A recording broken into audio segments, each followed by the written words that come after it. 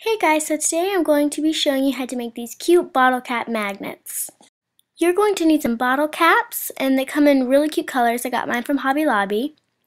You're going to need scissors, glue gun, and glue sticks, and magnet tape. Start off by getting your bottle cap and magnet tape, cutting it to a little piece. Take some hot glue and glue it onto the back, and just hold it there. So this is what it looks like when you're done.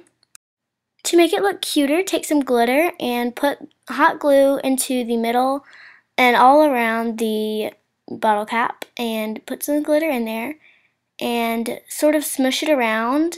It will be hot, so be careful. Then dump out the rest of the glitter when it's a little dry and wipe it up. So yeah guys, that's it. I hope you guys enjoyed it, and I will see you guys later. Bye!